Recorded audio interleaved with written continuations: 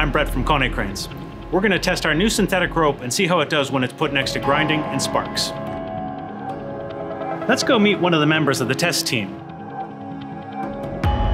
First, we're going to investigate what the grinding effects are on the synthetic rope from a distance of 50 centimeters.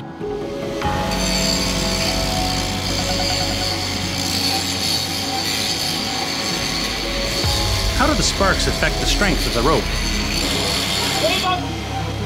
Let's take a closer look.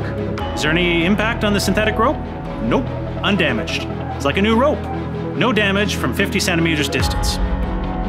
Let's do another experiment and see what happens if we grind at close quarters.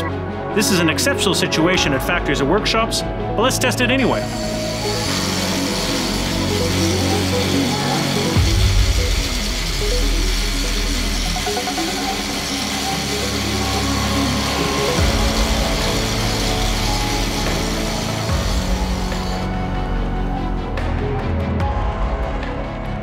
Let's check the result after the sparks hit the synthetic rope. Well, there is some visible damage on the surface of the rope. Now this is going to be interesting. We're going to take this blackened rope, we're going to put it on a test bed to see how it performs.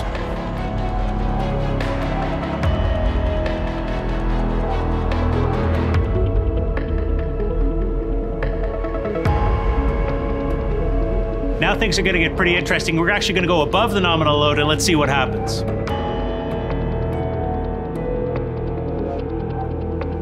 It's amazing, the synthetic rope, it's still going strong.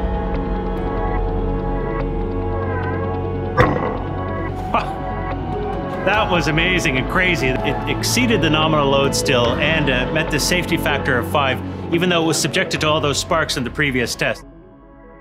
It's quite a performance by the synthetic rope.